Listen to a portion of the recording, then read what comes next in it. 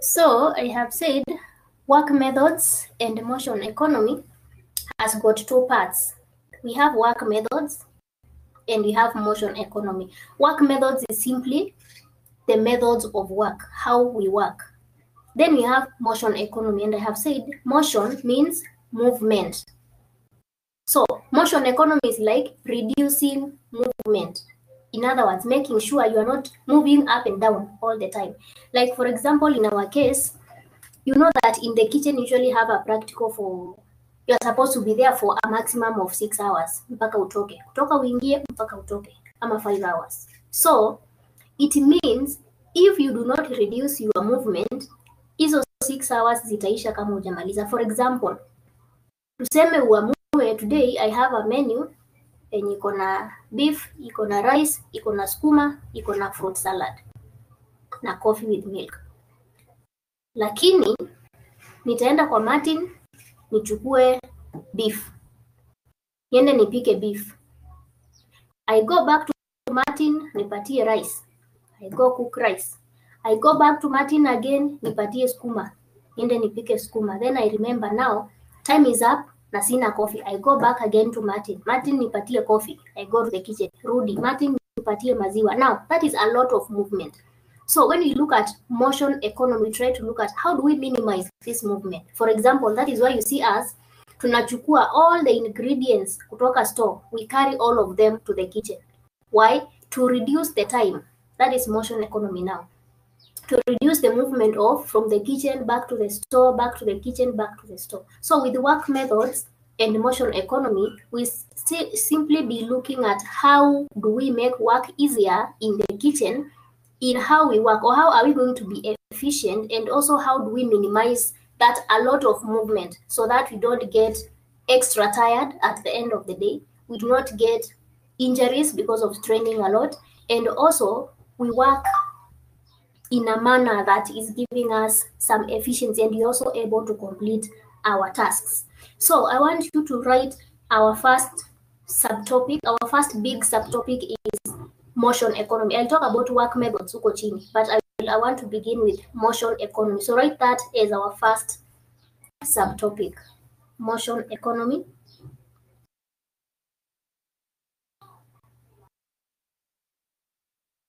And then under it we have principles of motion economy.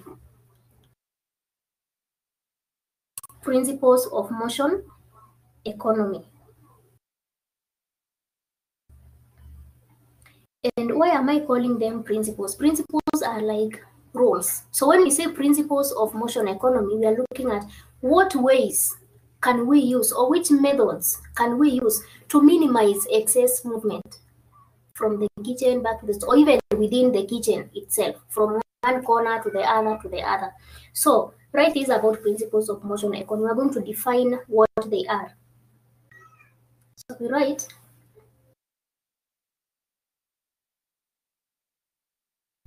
this is a set of rules. This is a set of rules and suggestions. This is a set of rules and suggestions.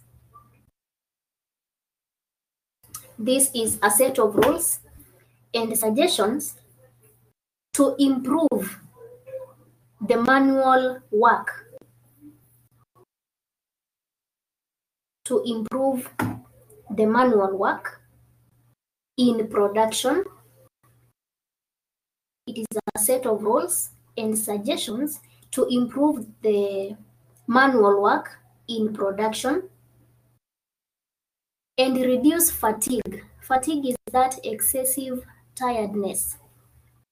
And reduce fatigue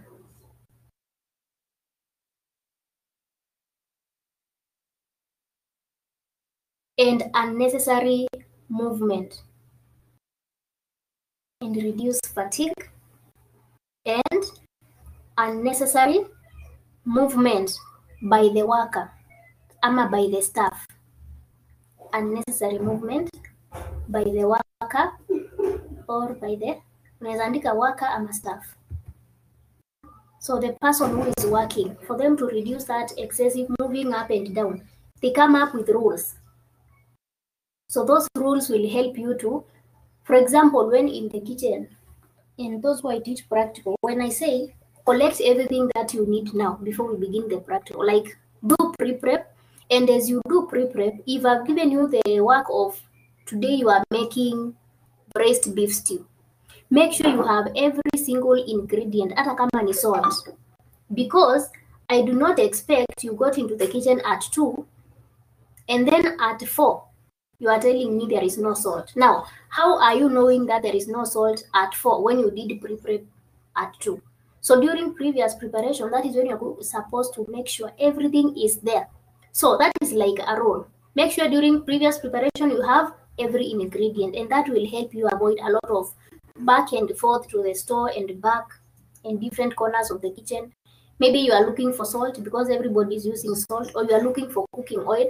Pour your cooking oil in your own jug, weka kwa meza yako kama unatumia, to avoid the tunapika chapati hatuna mafuta, sisi tuna fry fish wametumia mafuta yote. So to avoid that, come up with what?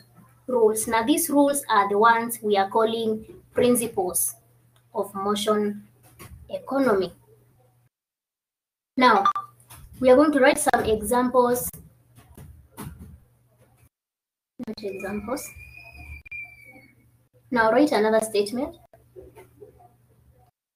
Excessive movements in the kitchen. Excessive movements in the kitchen can lead to work-related trauma. Trauma ni kama stress. Work-related trauma. And when we say work-related trauma, this is like excessive, like whatever we've called fatigue. So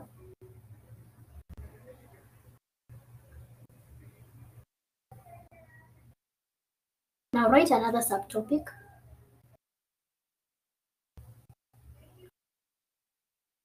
Now before you write subtopic, write this statement. Waste of motion.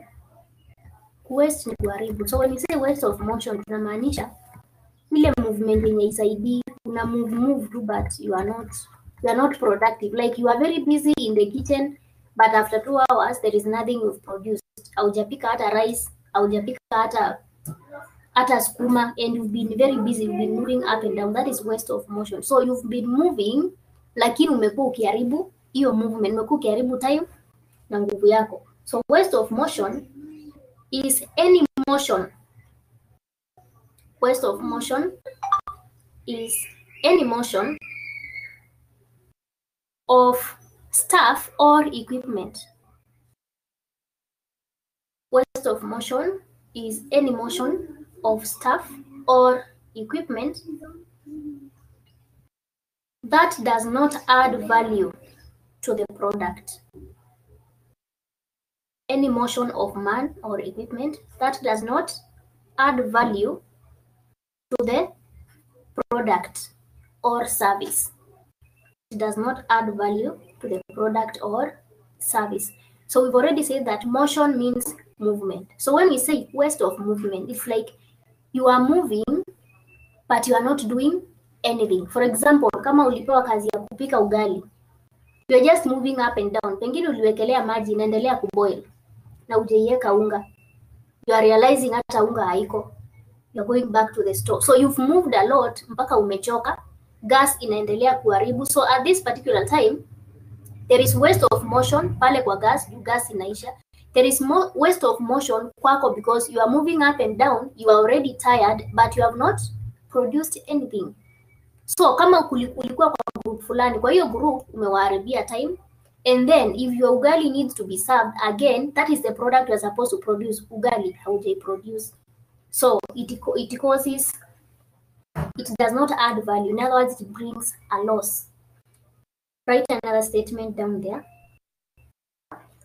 Wasteful motion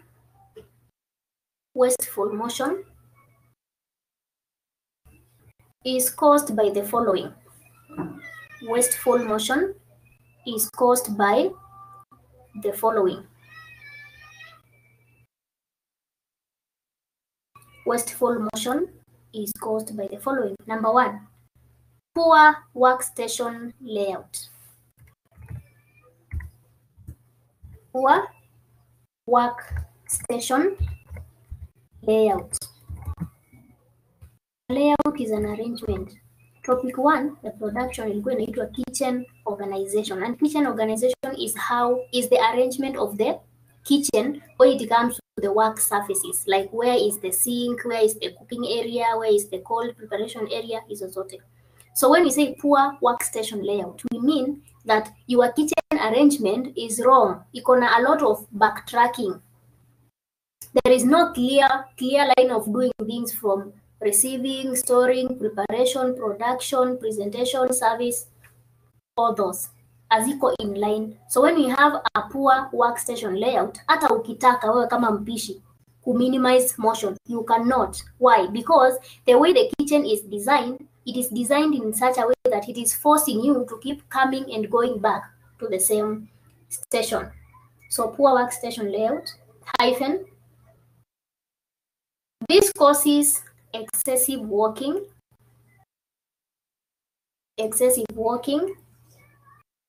bending,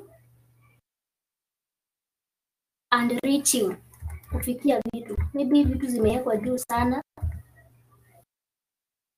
So, excessive walking, bending, and reaching.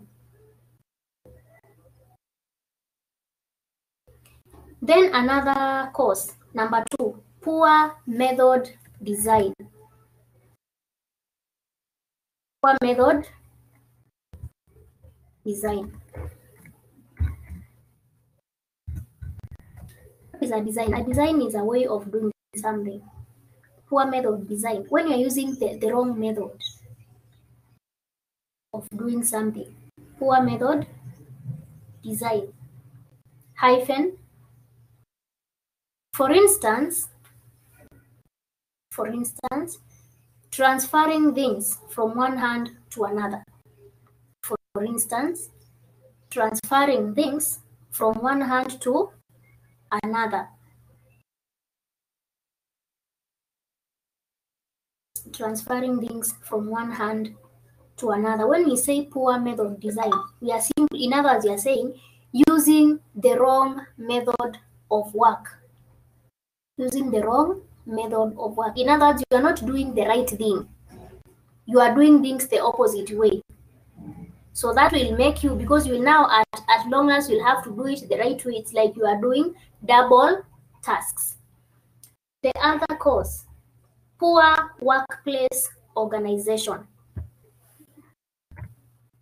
Poor workplace organization. Poor workplace organization. Poor workplace organization. So the place of work itself is poorly organized. So here it is not only the workstation. Sio tu ile station yako, it's the entire place. So the entire place where everybody, yes?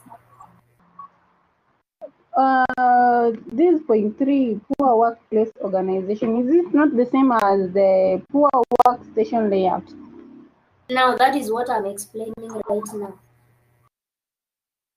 So I am saying, when we talk of poor workstation layout, a station is your place. Kama unapika skuma, hiyo place ya skuma. Your skuma place. But when we are talking about workplace, we are talking now about the entire kitchen. Like the entire place, now where everybody else is working. And when you remember, when we talked about kitchen organization, again, I'm taking you back there. We talked about the kitchen layouts. We have the U shape, the L shape, the corridor, the one wall, hizo zote. So, kama tuko na poor workplace organization, it means your kitchen is not having the appropriate kitchen layout. Like, watu wanagongana, if I can use that word. So you do not have your own personal space to work on. The place itself is like mixed up. But when we go back to point number 1, yeah, poor workstation layout. Station ni hiyo place yako yenye unafanyia kazi. So let's say you are in the cold kitchen. You are supposed, let's say, no, let me not use the example of cold kitchen. Let's say you are making fish. You are making fish. But then, when you look at where you are picking the fish from, like from the store to your own station now, the fish place, to where you are supposed to give out the fish to, you find that that particular workstation is disorganized. It is not in a clear line of I receive, I store, I issue, I prepare, I cook, I present, I serve. You as a person, as that particular chef for your station. But when you come to this other new point, workplace is the entire kitchen. Kila mtu anafanyia vitu kila mahali. Like I'm supposed to be cutting skuma here, somebody else also wants to cut nyama at the same place. Now that is workplace. So I hope that point is understood. Now, another reason, another cause, number four, large batch sizes. Large batch sizes. Batch, what is batch? Batch ni kama, it's like you are doing work in large amounts. You are doing work in large amounts. Haufanyi kazi kidogo kidogo, you are doing a lot of work at the same time. So when we are talking of large batch sizes, in other words, we are trying to say you are overwhelmed. You have a lot of work to do until now there is no way you can just do it in a way that you will not get tired. By the time you are done with it, you will be extra tired and it will force you maybe to do a lot of walking, a lot of bending, a lot of backtracking and such kind of things. So large batch sizes hyphen having excessive work,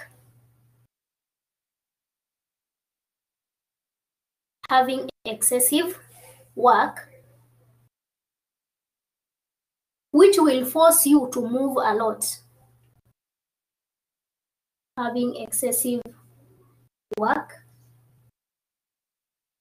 which will force you to move a lot.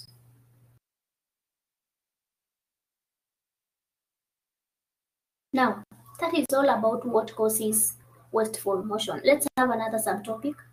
Symptoms of the waste of motion. Symptoms of the waste of motion.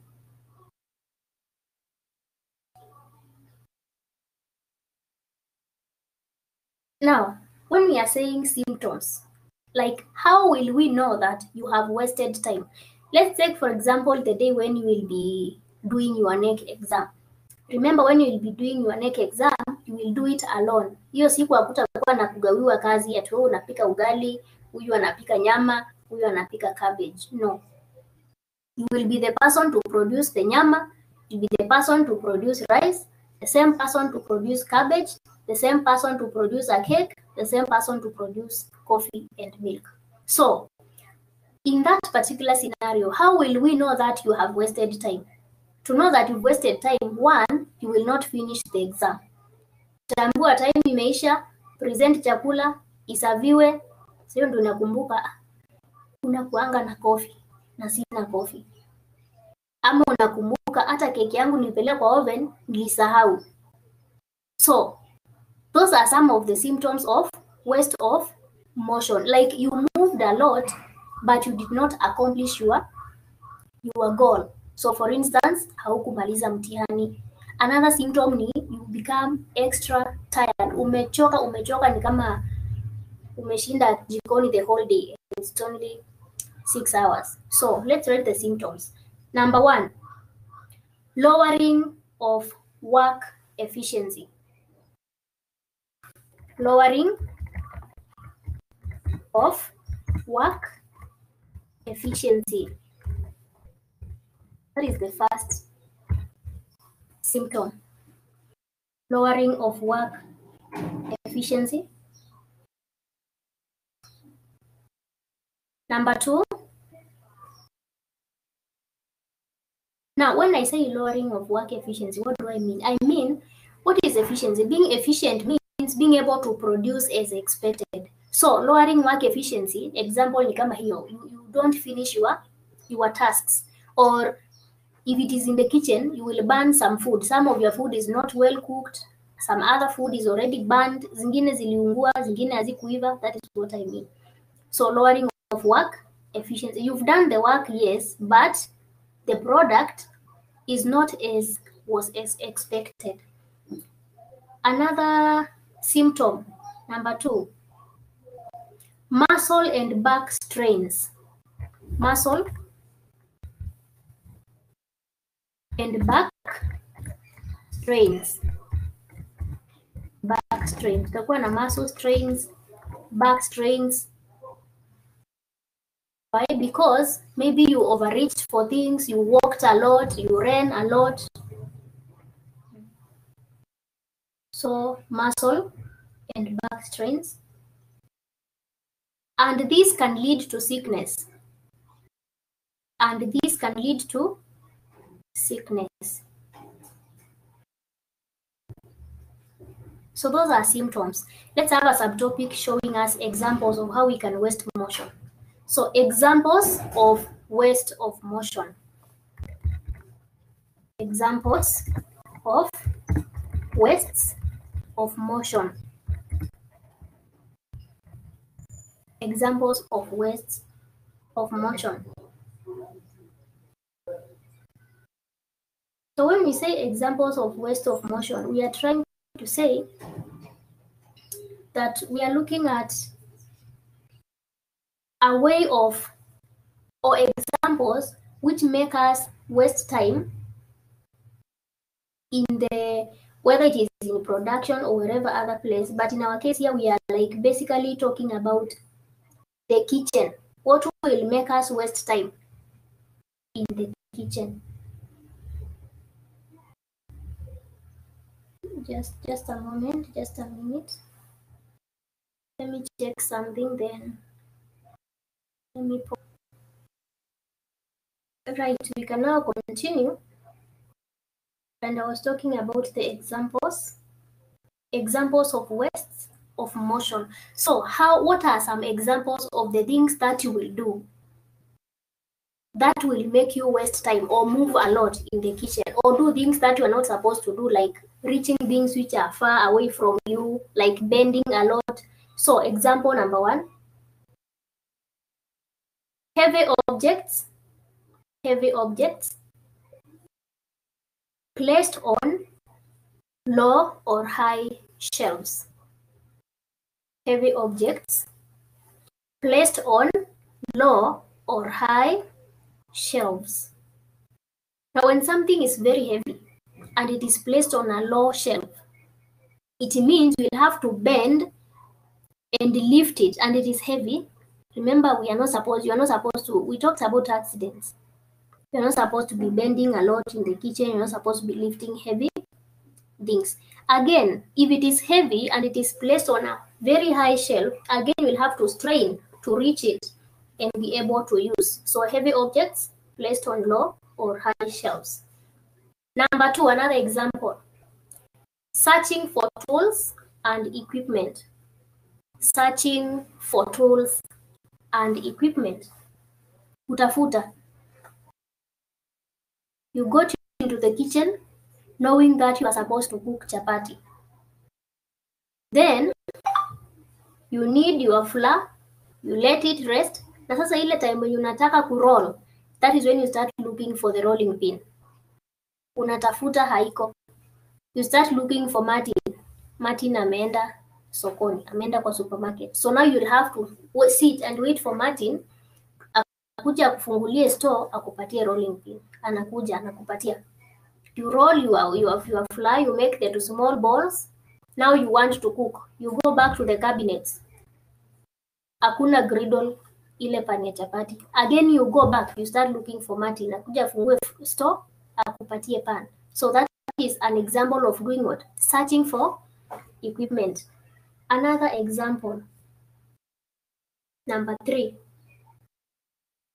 walking across workspaces. walking across workspaces. To use machines. Walking across workspaces. To use machines. That is another thing which makes you waste time. Walking across workspaces to use machines. I'll give you a very good example which happens a lot during exam. Now, wakati exam ya NEC inafanyika, what you will do? Usually have blender ikuangi moja, zinakuaga I think 2 ama 3.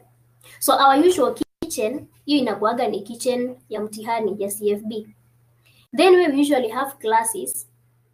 Mara nyingi hizo classes huwa pia zinatumika. Kwanza nyinyi watu wa artisan, like a class like 501 hiyo inakuaga ni kitchen.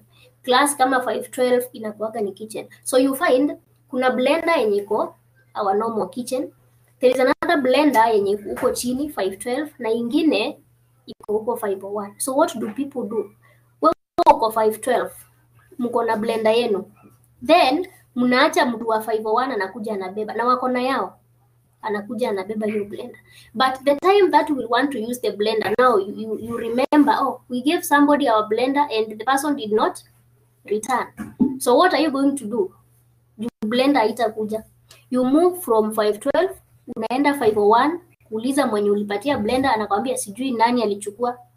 So now you are on the move, you are running up and down looking for the blender. So that is just an example of how you will work across work surfaces to use machines. Unataka blender, lazima ublend whatever you want to blend, lakini kwa sababu ilichukuliwa, you will go looking for it all over.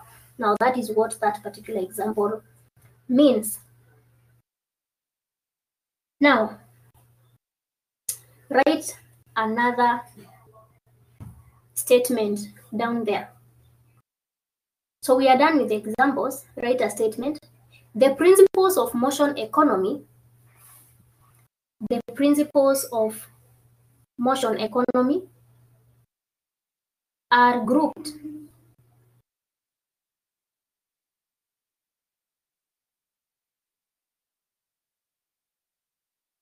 the principles of motion economy are grouped into 4 categories. The principles of motion economy are grouped into 3 categories, namely,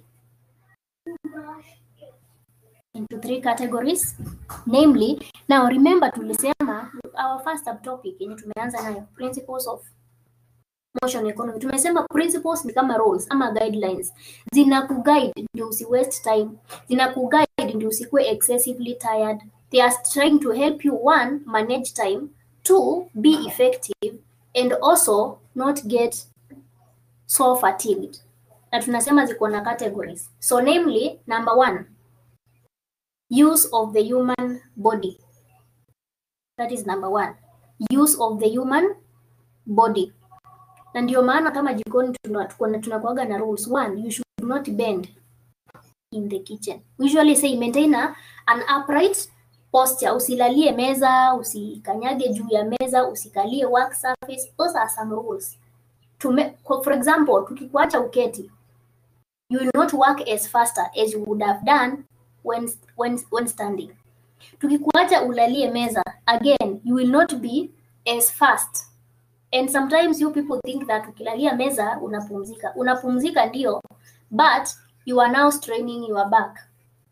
Unachokesha mgongo. That's why at the end of the practical you will feel extra tired. So the first category is about the use of the human body. How are you supposed to behave in the workshop? When I say in the workshop, namaanisha in the practical room.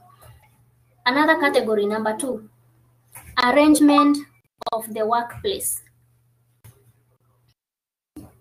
Arrangement of the workplace. That is another category. How you are supposed to arrange your place of work in a way that you are going to manage your movements. Category number 3, design of tools and equipment. Design of tools and equipment. Zile equipment unatumia zinakaa aje? For example, unakata nyama but you are using a fruit knife kukata hiyo nyama. You will take forever cutting it because you are using the wrong equipment. At the end of the day, you'll be very tired. And then category number 4, time conservation. Time conservation. Lazima kukuwe na time limit. Lazima kila task ikuwe imepewa timing. That's what we usually say. Kama ni previous preparation, uko na 1 hour. Then uko na production.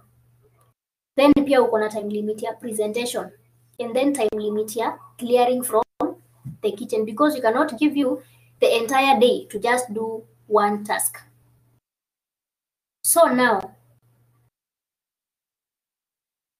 if we are to have an effective motion economy, we must consider those 4 categories. Now we are going to look at them individually. So write the first subtopic, number 1, use of the human body.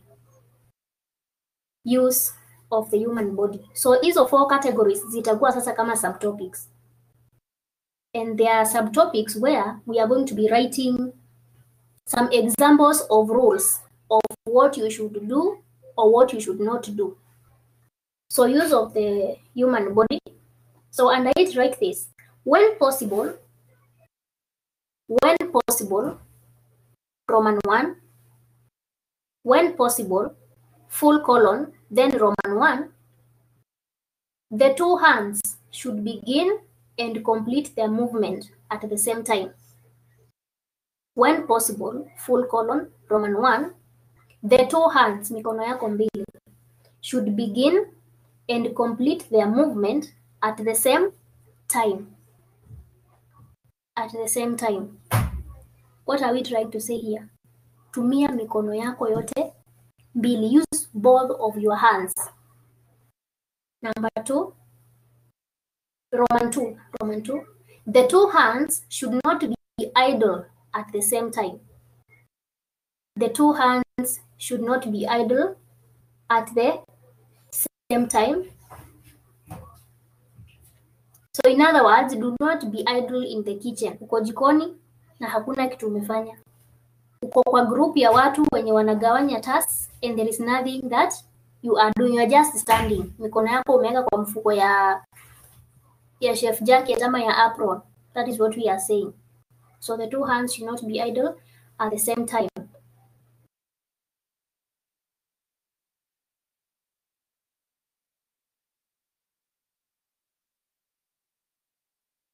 Roman 3, motion of the arms. Vile mikono yako ina move. Motion of the arms. Motion of the arms should be symmetrical. Should be symmetrical. What is being symmetrical? At the same level. At the same level. Ama parallel, if I can use that. Parallel. So motions of the arms should be symmetrical and in opposite directions. Motion of the arms should be symmetrical and in opposite directions. Full stop. So vile mikono yako ina move, inafaa imove at the same time and in opposite direction. Kama mkono moja ina mbele, ingine inafaa kuwa inaenda nyuma, but at the same time. That is simultaneously.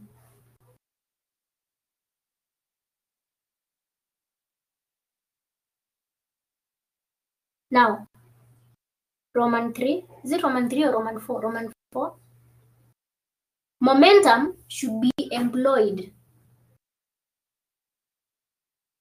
Momentum should be employed to help the worker.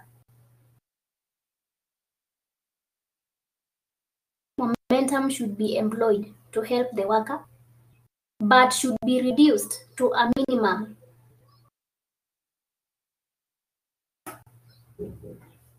But should be reduced to a minimum whenever it has to be overcome. But should be reduced to a minimum whenever it has to be overcome by muscular efforts. But should be reduced to a minimum whenever it has to be overcome by a muscular effort. Now, what are we trying to say here? Momentum. What is momentum? Lazima kukue na movement, ndio. Momentum lazima ikue pale. You cannot say, I'm just standing at my work surface, cutting fruit salad, I'll be static. Sitatoka hapa ndio nisi waste time. No, utatoka. Why? If you are making fruit salad, you will peel your fruits. After peeling them, you will make a syrup. Hautatengenezea syrup kwa work surface. You'll have to go to the cooking area. You'll also have to go and drain the syrup to separate the solids from the liquids and cool it. Again, hizo fruits will need to be taken to the fridge. So momentum lazima itakuwa pale. You will have to move. But what we are saying, itakuwa minimum kwa sababu kuna mpangilio, so that you do not get excessively tired. That is now in the use of your body. How are you using your body in this particular case as a principle of motion economy? Now, another Roman 5.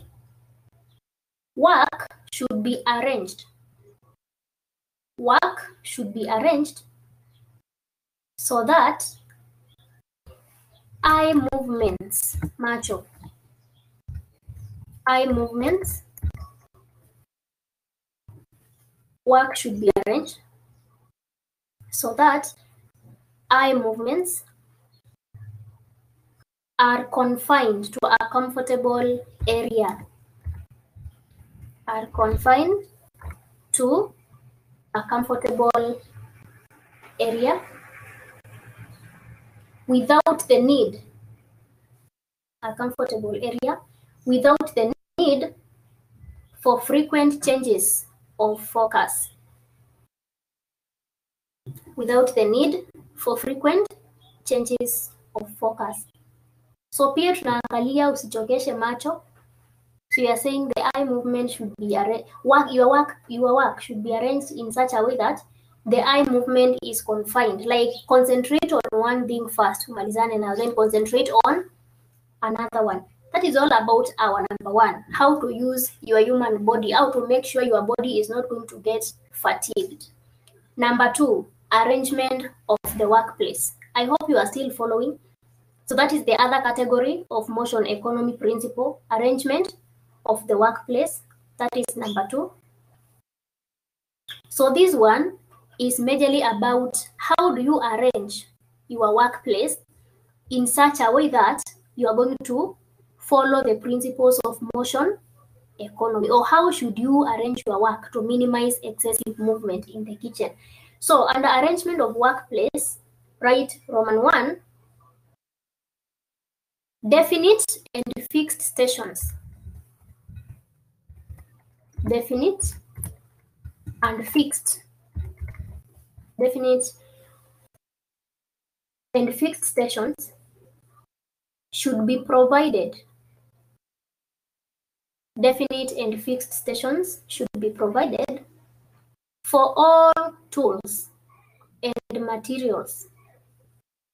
Definite and fixed stations should be provided for all tools and materials to permit habit formation. To permit habit formation. What is a habit? Habit ni mazoea. Now when we say a definite and fixed station should be provided for tools and equipment, what are we trying to say? If it is our kitchen, let me use the example of our kitchen. When you get into the kitchen, kila siku unajua sufuria huwa zinakuwa ile side. Vyombo zote zinakuwa ile side. Now, that is fixed. Unajua kila siku nikitaka sufuria penye nitachukua. Now, suppose every day you get into the kitchen, unapata zimehamishwa, zimepelekwa into a different place. That will waste time, because now every day you have to start figuring out, where do I get a sufuria, where do I get a cooking stick, where do I get vifuniko za sufuria, such kind of things. So when you are arranging the workplace, we are saying there are things kama ni equipment to do the oven huwa iko pale, blender huwa iko ile side, vyombo huwa ziko hii side, kama ni range zinakuaga hapa katikati. So that is what you are calling definite and fixed stations. Roman 2, tools, equipment, and ingredients.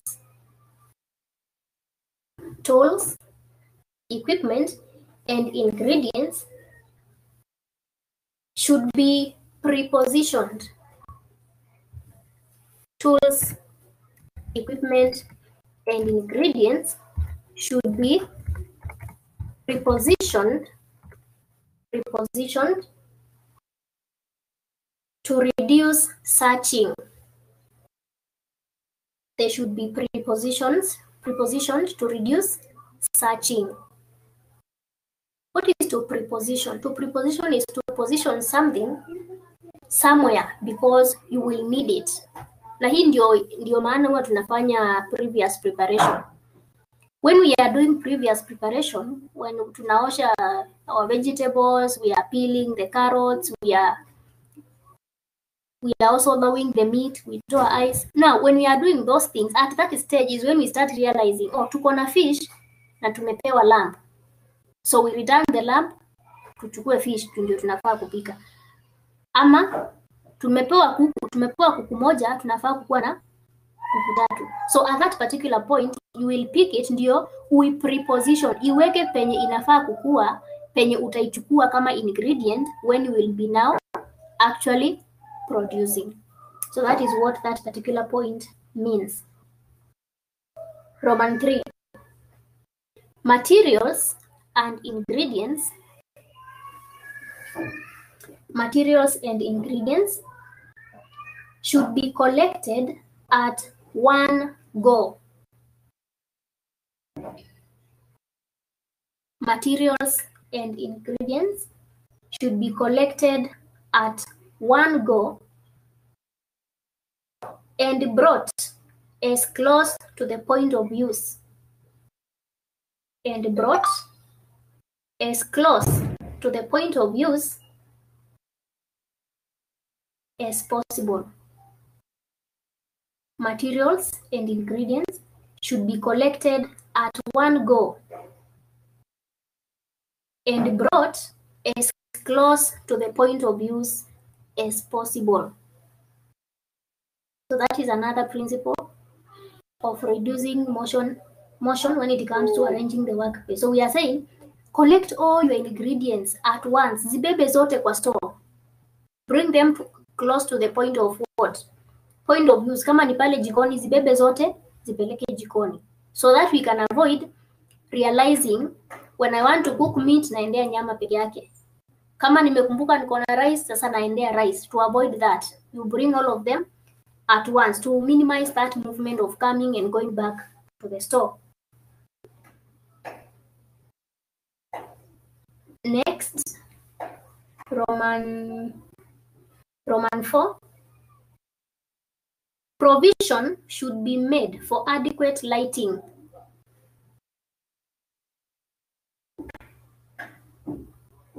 Provision should be made for adequate lighting.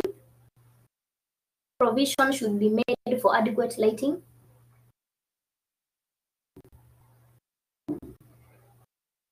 And a working surface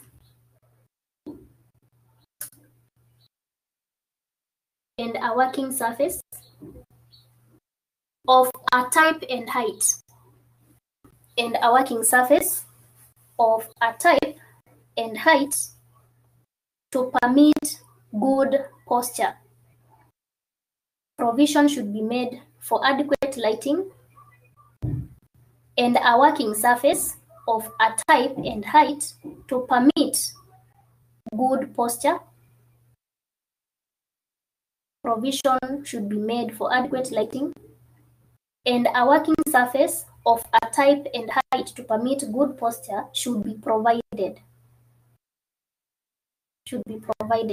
Now those are like 2 points in one, so I'm going to discuss them separately. Ya kwanza nimesema mambo ya light. Provision should be made for adequate lighting. And why do you want adequate lighting? When we do not have lighting, we are not going to be able to see well. When you cannot see well, then you are bound to cause accidents in the kitchen. Unaweza jikata, unaweza angusha vitu, you can stumble on things and fall down. Again, The other part is about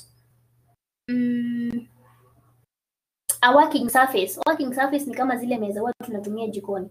So appropriate type and height. Isikue too high such that you are struggling to reach it, or too low such that now you have to bend to be able to chop your ingredients and prepare them. So that is about that particular point.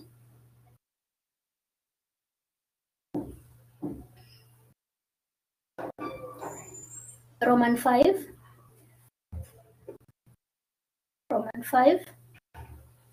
Materials, equipment, and tools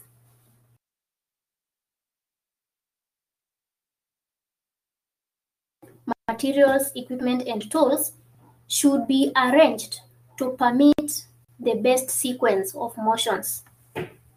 Materials, equipment, and tools should be arranged to permit the best sequence of motions. That is,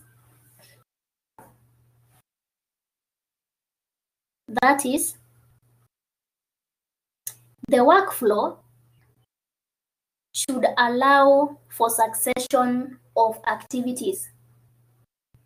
That is, the workflow should allow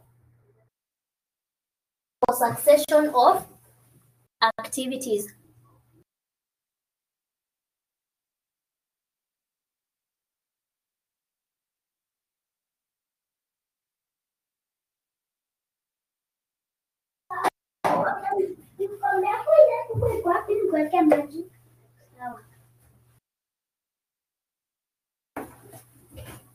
Materials, equipment, and tools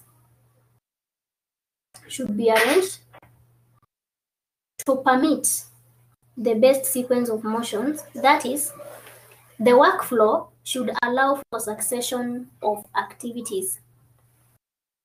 Now, in term 1, I taught about kitchen organization for topic 1, and that is where I taught about workflow. So we said workflow is that arrangement of activities, a flow of activities that should be happening or that should be done. And we also looked at how, or the importance of workflow. Why should we be having a workflow? So that is where I taught about workflow. But in case anyone does not know the importance of workflow, they do not have it in their notes about workflow, I can still go back to it once I'm done with today's topic.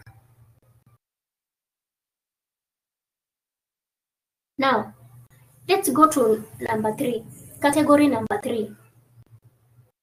Design of tools and equipment.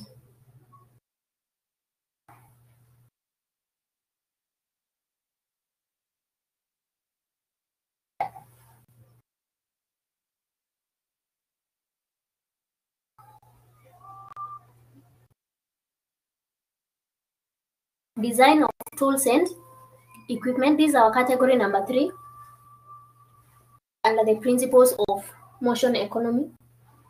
So under that we have Roman 1. The hands should be relieved from holding. The hands should be relieved from holding the workpiece. When we say workpiece, we are meaning the piece of work. The workpiece, for example, kama ni fruits unakatakata, hizo fruits ndio workpiece. The hands should be relieved from holding the workpiece, where this can be done by a fixture.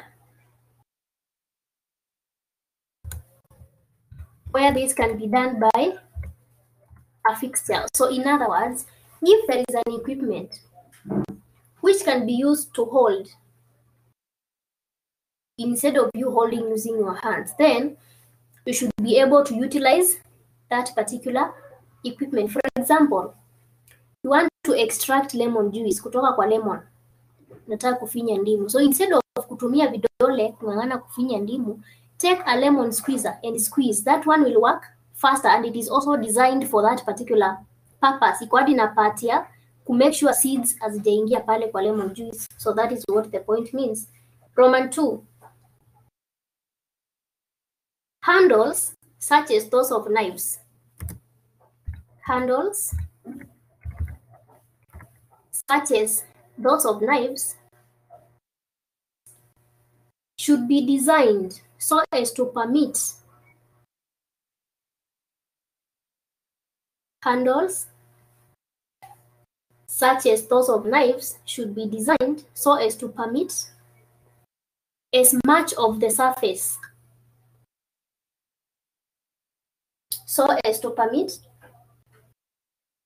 as much of the surface of the hand as possible, so as to permit as much of the surface of the hand as possible to come into contact with the handle.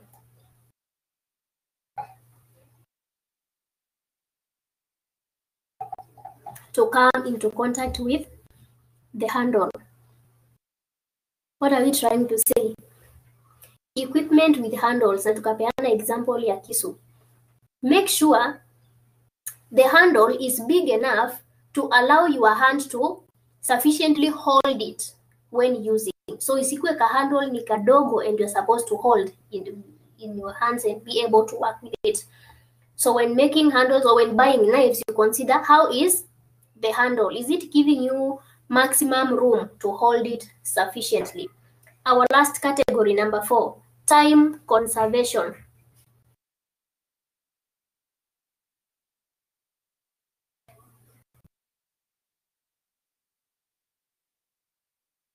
Time conservation, that is the last category in the principles of motion economy. And now this one is specifically about time. How do you conserve time?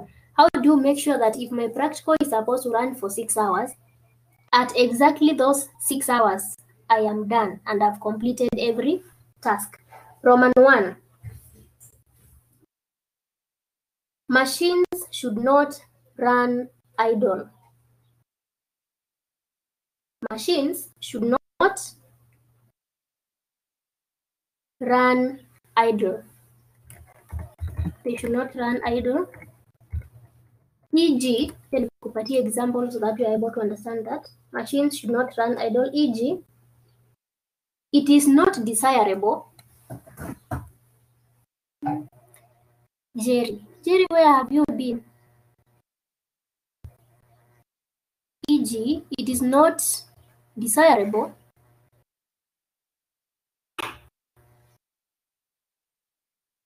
that a burner is on. It is not desirable that a burner is on, but no cooking is being done. That a burner is on, but no cooking is being done. And this is something which happens a lot in the kitchen. You are in a group that is making, let's say, pancake. Hata mjatengeneza unga ya pancake, lakini kwa sababu mnashikilia jiko isichukuliwe na watu wa nyama, mnawasha moto na mtu mmoja anasimama hapo, tunapika pancake. So the burner is on. The gas inaendelea kuisha. Nyama will take a lot of time na ijapikwa. But watu wa pancake wamefanya nini? Wameshikilia burner na wamewasha. Watu wengine wasitumie. So that is wastage of time. Roman 2. 2 or more jobs should be worked upon. 2 or more jobs should be worked upon at the same time. 2 or more jobs should be worked upon at the same time. Full stop. Now, for instance, when you'll be doing your exam, hautakuwa eti unapika nyama unasimama hapo mpaka ive ndio uanze kuchukua rice. No, you must do those things concurrently. Nyama ikiendelea kuiva hapa, rice inaendelea kuiva in the next banner so that we do not waste time. Another one, the number of motions involved. Tulisema motion ni movement.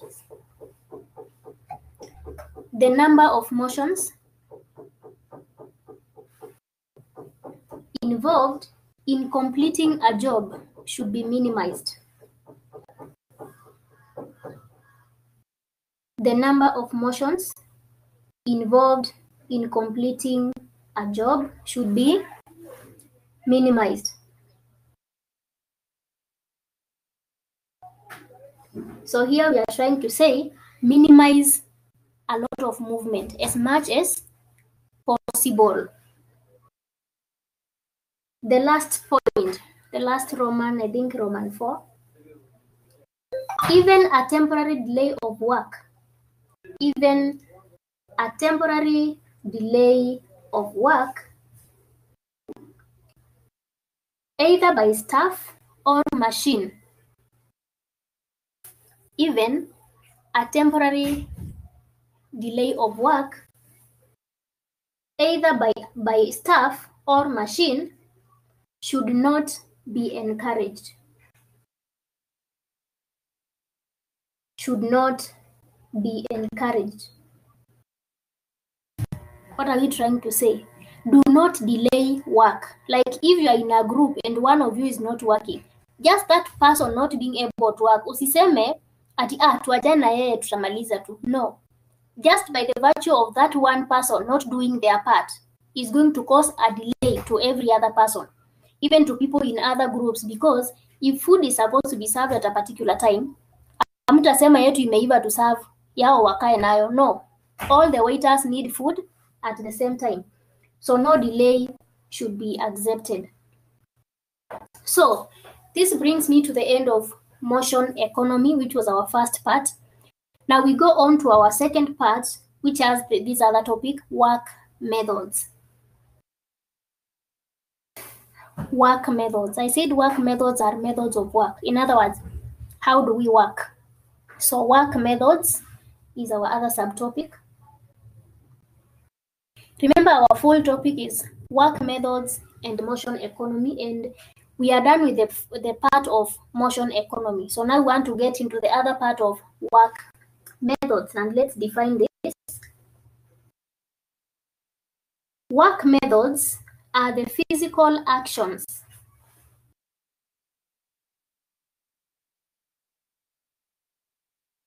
Work methods are the physical actions employed to perform a task. Work methods are the physical actions employed to perform a task.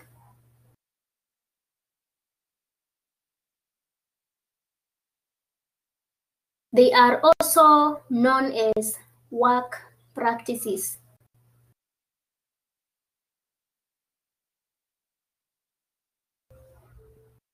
They are also known as work practices. So in other words, it is how we work. Now, there is something that I want you to define below work method known as ergonomics. Ergonomics, E-R-G-O. Let me type it here. E-R-G-O-N-O-M-I-C-S. Ergonomics. Ergonomics. E-R-G-O-N-O-M-I-C-S. We are going to define what that is. This is about the design of the workplace. So, write ergonomics, hyphen. This is the study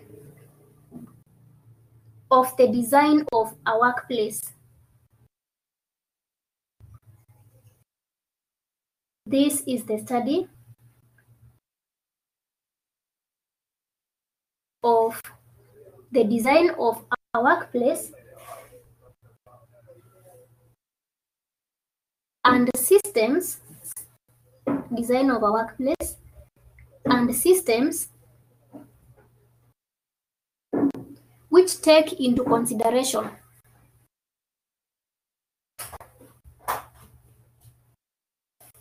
and systems which take into consideration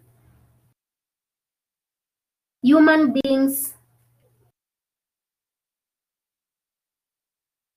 physiological, human beings' physiological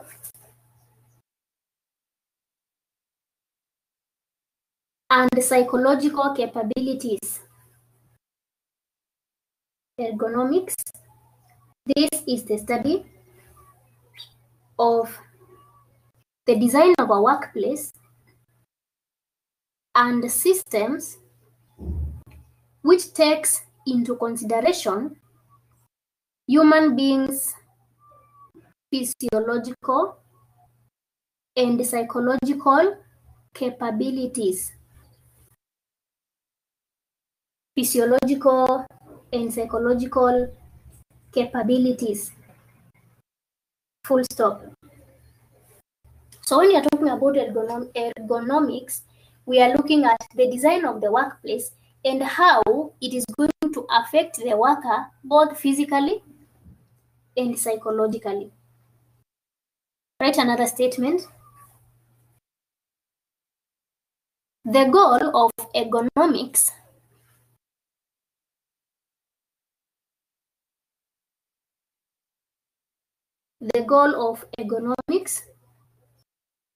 is to fit the task to the individual.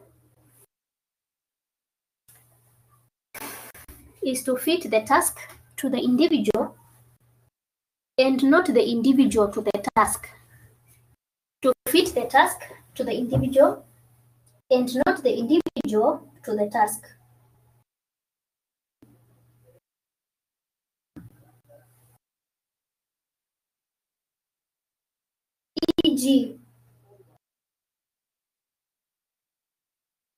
E.g.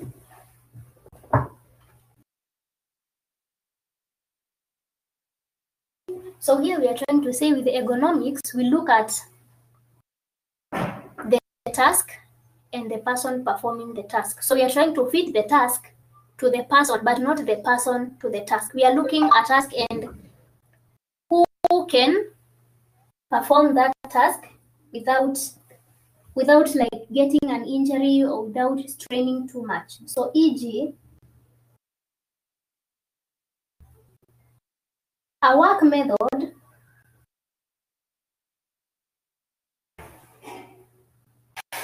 work method that employs awkward postures. A work method that employs awkward postures. When you say awkward posture, it's like you are bending too much or you are eating things which are too far away from you. That is an awkward posture. In other words, you are not comfortable. Work method that employs awkward postures to achieve the worker's goal.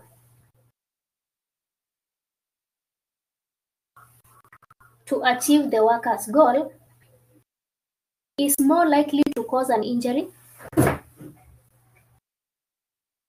Is more likely to cause an injury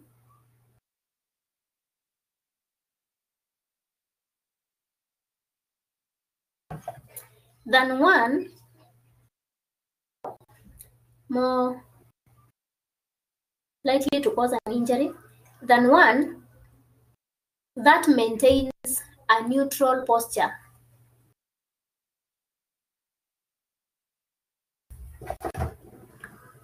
Than one that maintains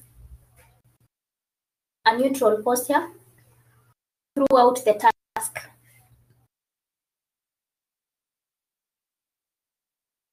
Throughout the task. Full stop. So that is just an example of ergonomics, of how we are like advocating for comfort at work. Somebody being comfortable in whatever they are doing, not straining too much, both physically and psychologically. Write a subtopic. Ergonomics programs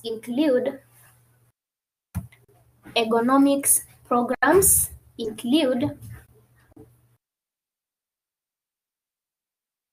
ergonomics programs include, so when we say ergonomics programs, we are like trying to look at if we have to consider the worker both physically and psychologically, what then should we advise the employers, or what should we advise the planners or the organizers of the workplaces? So they include Roman 1, analysis of work methods,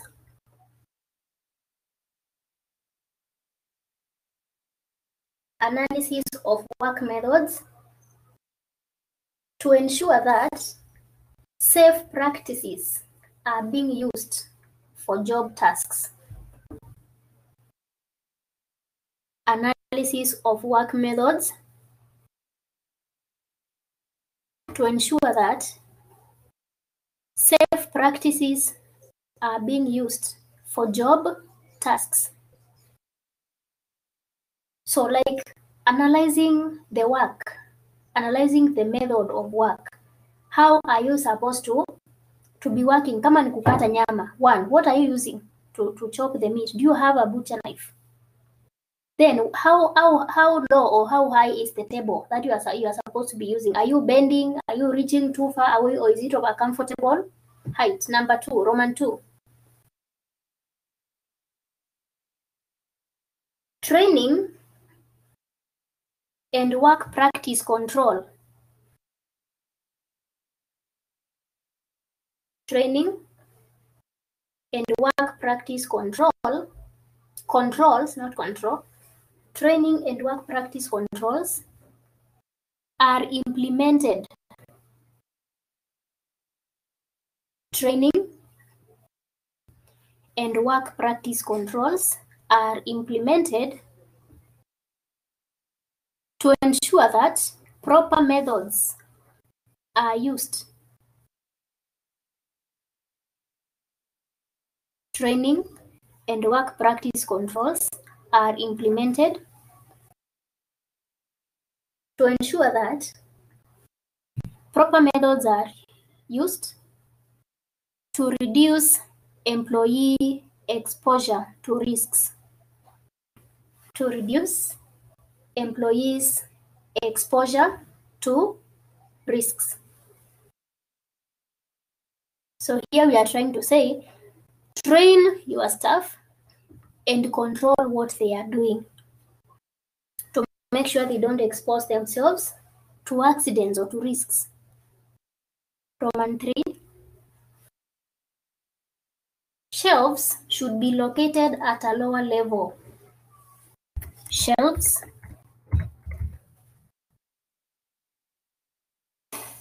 should be located at a lower level to prevent overreaching. Shelves should be located at a lower level to prevent overreaching. So usikuwe na shelves zenye ziko too high such that you have to climb on something for you to pick whatever that is there.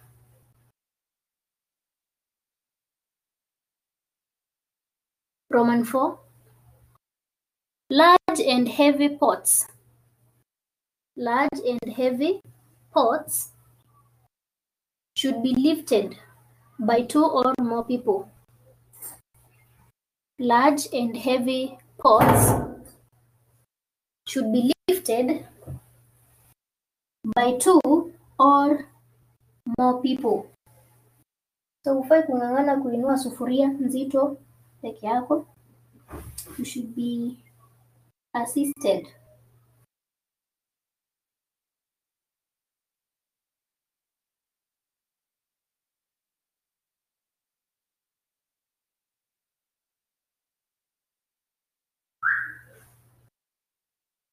So those are the examples of economics programs. Now, on to our last subtopic for today, best work methods and practices. Best work methods and practices. Best work methods and practices. So here we are trying to look at, once everything is said and done, you've trained your staff, yes. But for us now to say they are using the best work methods, there are also things that the employer is supposed to do, or the leader of the kitchen is supposed to do to make their work easier, or to make sure that they know what they are supposed to do. So best work methods and practices. Number 1, provide clear expectations. Provide clear expectations. E.g., visions,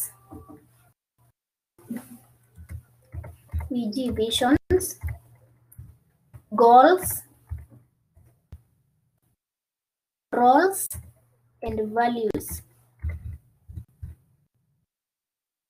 Roles and values. Provide clear expectations, e.g., visions, goals, roles, and values. So do not just employ people, train them, and leave them in the kitchen.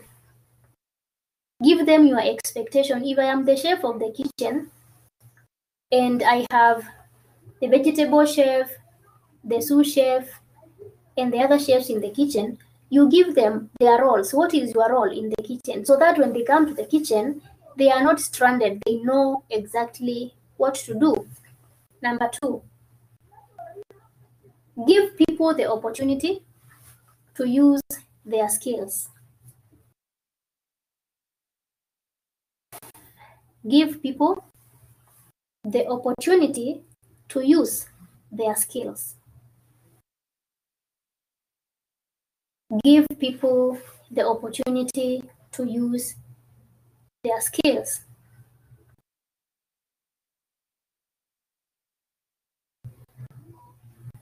That is, it's just like that. You're going to leave it like that. So when you say give people opportunity to use their skills, you are trying to say when you hire people for a particular role, give them time to carry out that role. For example, do not employ someone as the pastry chef, akuwe kazi yake ni kubake, lakini every time they are trying to bake, unaenda pale unamwambia no, usibake hivyo, bake ABCD, fanya this and this and that. And it is not like they do not know how to bake, they know, but you are just not giving them the time to do what they are supposed to know, or to show you how skilled they are. So this one will end up frustrating them. So in other words, in this point we are saying avoid frustrating the staff.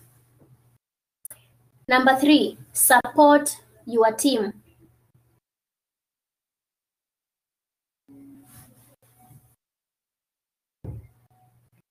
Support your team. What is to support? To give someone support is to make them feel to be part of you, even if you are their boss. So support your team, e.g.,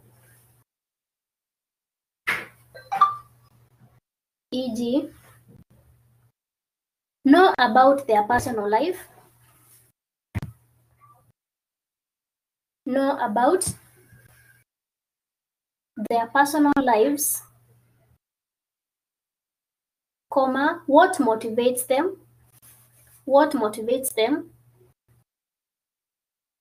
know about their personal lives, what motivates them, and offer assistance when they are overloaded.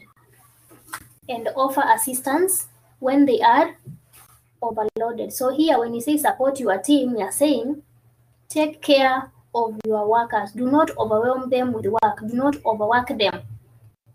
When they are sick, give them off days. When they are too tired, give them leaves so that they are able to work well. Number 4, encourage people to contribute ideas.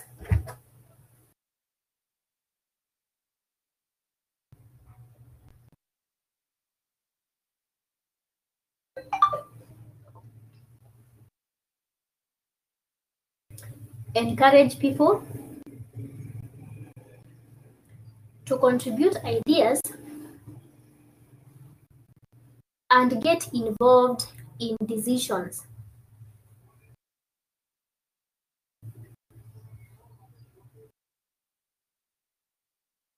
Encourage people to contribute ideas and get involved in decisions. Here we are trying to say, ask people for their opinions. Do not just implement things and force people to do things. Ask them what is their opinion. What do they think about what should be done? Number 5, encourage feedback and recognition. Encourage feedback and recognition.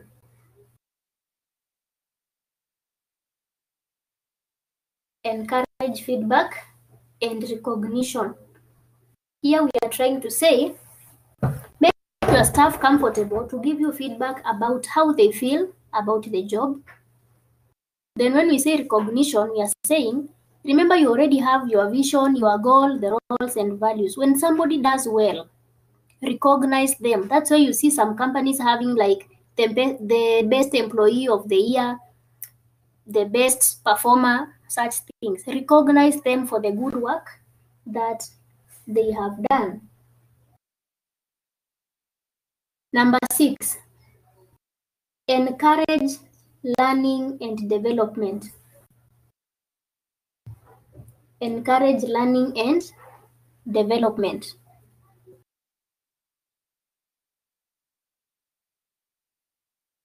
Encourage learning and development. Here we are trying to say, encourage your workers to improve their skills, to learn new skills. So they continue learning, they continue advancing their knowledge on what they already know, and also other new things if they want to diversify.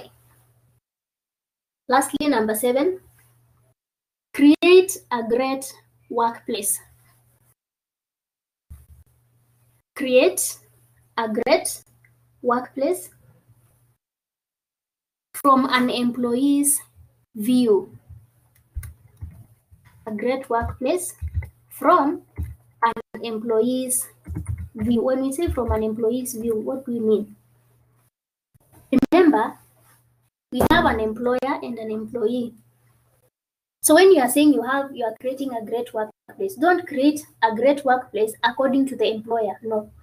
Create a great workplace according to the employee. And how will you be able to do that?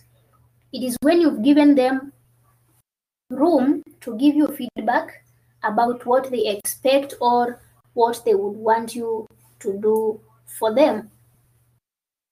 So a great workplace from an employee's view, that is a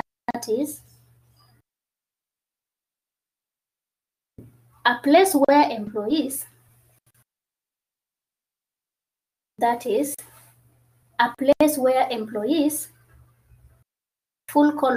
A, trust the people they work for. A place where employees, A, trust the people they work for. B, have pride in what they do. Wanajivunia, have pride in what they do. That is B. Have pride in what they do. And C, enjoy the work environment. Enjoy the work environment.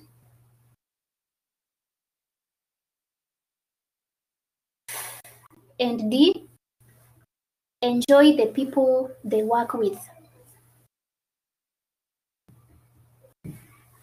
Enjoy the work environment. And D, enjoy the people they work with. So those are like The ABCD, those are a great workplace according to an employee. When they can enjoy the environment, they can enjoy the people they work with, they can trust the people they work for, and they are proud in what they do. That is what constitutes a great workplace. So this brings me to the end of work methods. Now, do we have some people who do not have notes about the importance of having a workflow? Kuna mtu anaweza kuwa anahitaji hizo notes? Mwenye hana? You can type for me there kama kuna anyone mwenye anataka.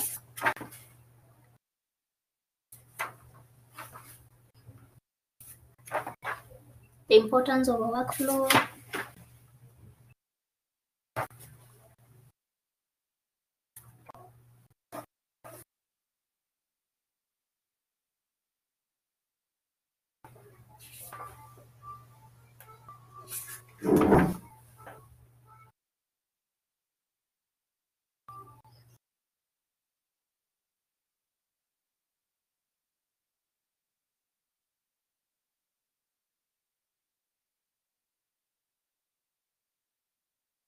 Okay.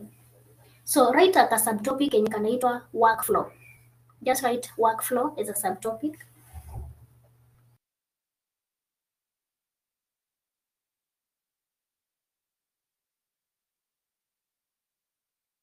Write workflow as a subtopic. So we are going to define what workflow is. And then we are going to see the importance. So workflow is just a very small bit. Workflow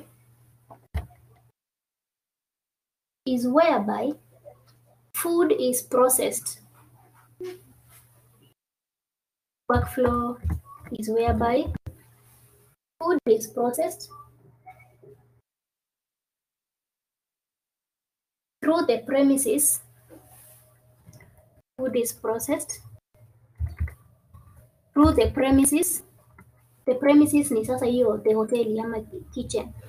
Through the premises from the point of delivery. Na hapa tukisema point of delivery tunamaanisha delivery ya raw materials. Kama umeletewa sukari, umeletewa unga, umeletewa rice, umeletewa nyama, that is delivery. So from the point of delivery to the point of sale. Na hapa point of sale tunamaanisha wakati unauza kwa restaurant. So from raw materials to the finished product. From the point of delivery to the point of sale with minimum obstruction. With minimum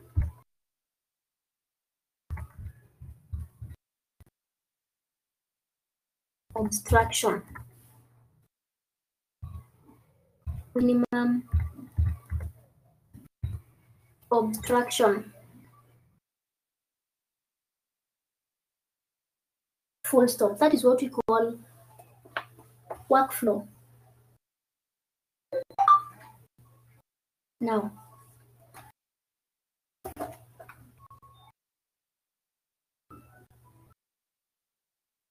write the importance of workflow and benefits of workflow.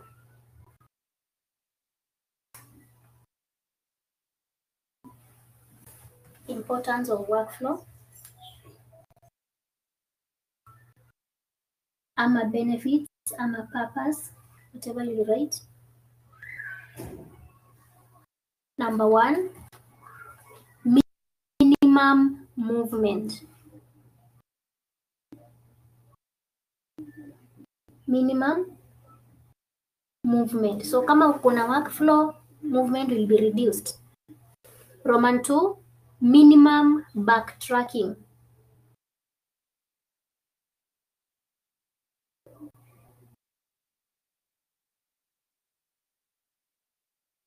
Minimum backtracking. To backtrack is to keep going back. For example, ukishinda kurudi store, chukua vitu badala ya kuchukua vitu mara moja. That is backtracking. Roman 3, maximum use of space. Maximum use of space. Kama kuna workflow, then it makes sure that you use your space well. Maximum use of space.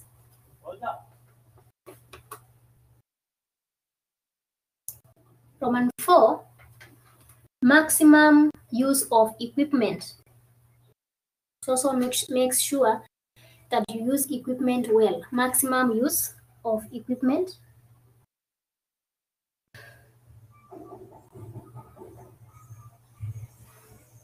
Na ya mwisho, number 5, minimum expenditure of time and effort. Minimum expenditure of time and effort. Minimum expenditure of time and effort. So again, when you have a workflow, it means you're not going to use a lot of time and you're not going to use a lot of effort or energy.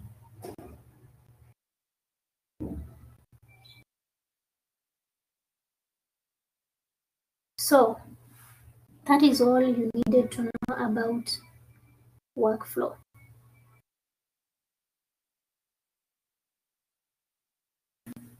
Okay, now do we have questions?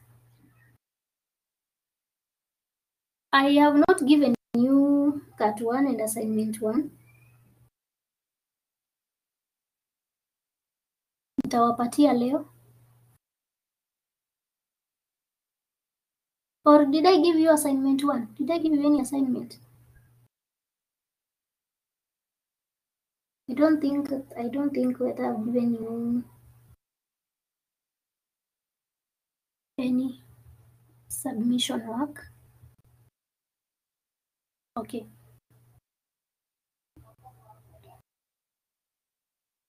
Okay, nitawatumia kwa WhatsApp, nitatuma mbili. I'll send assignment 1 and I will also send Cat 1. For assignment 1, nataka mnitumie. For assignment 1, you will send it on Saturday. Now, when is today? Today is Wednesday. Yeah, after this class, I'm going to give you assignment 1 na Cat 1. For assignment 1, I want you to submit on Friday. When assignment 1, nitatuma kwa email yangu. Let me write the email there.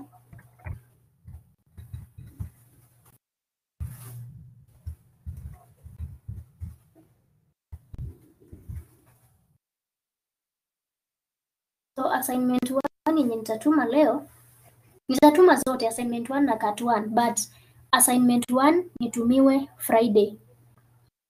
So Friday, anytime Friday kutoka asubuhi mpaka midnight, nitumiwe assignment 1. Then Cat 1 nitumiwe. Cat 1 nitawaambia next class siku mtatuma, lakini muifanye so that next week nikikuja hapa niseme Cat 1 okay, Cat 1 mtatuma Thursday next week. So assignment 1 you are sending it on Friday, this Friday, tomorrow but 1. But for Cat 1 mtanitumia Thursday next week. So when I send those questions, make sure you do some thorough work, some good work, because right now we are like almost finishing the syllabus and we are going to have a thorough revision. So expect a lot of questions from me. I'll be giving you questions in advance. You research, write answers, then we come and give answers. So make sure any questions I give, you do them thoroughly. Now, the other thing that I wanted to look at, I wanted to say, let me look at your course outline so that I'm able to give you a clear direction on what I want to say.